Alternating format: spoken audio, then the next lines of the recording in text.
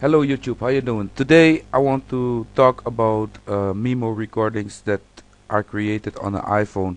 Most of you maybe create memo recordings, but then to get them off the phone is like a whole hassle, because if you have to do it with iTunes, well, it's a hassle. Well, I'm gonna show you another way how to really easily get to your memo recordings and also through other stuff, but we're gonna talk about the memo recordings because yesterday I recorded some of my live rehearsals and I want them on my computer, so I'm gonna get them from my phone.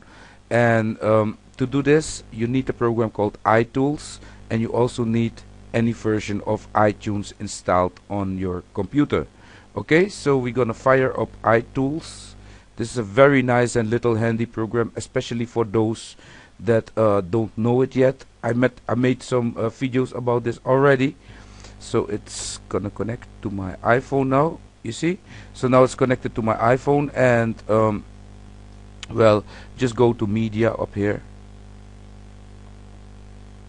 You hit media, and in media you will see several things here, but you also see voice memos. Just hit voice memos, and here you will see the voice memos.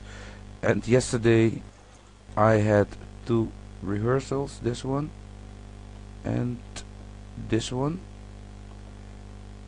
I need them, so what I'm gonna do is I'm gonna export them to my desktop, and I say okay.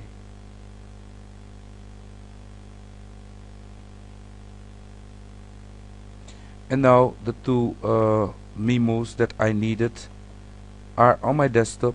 They're right here, so now I can go edit them with a cool edit or so, or with some program, and yeah, then create a CD or whatever from the thing. So that's the easiest way to get your memos from any iPhone running any iOS version.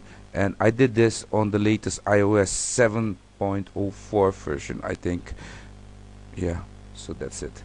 Of course you can do some other handy things. You can also go to the desktop of your iPhone, and if you jailbreak your iPhone, you can also go to the App Store and just install programs such as WhatsApp and other stuff, that probably are not for iOS 5.11 around anymore, but in here you will still find it even for 5.11. So try it out. This really works. You can also install straight from out here, but we were talking about memo, how to get the memos from of your little baby. So that's how to do it. If this information helped you, let me know. Subscribe, like, and till my next video. Bye.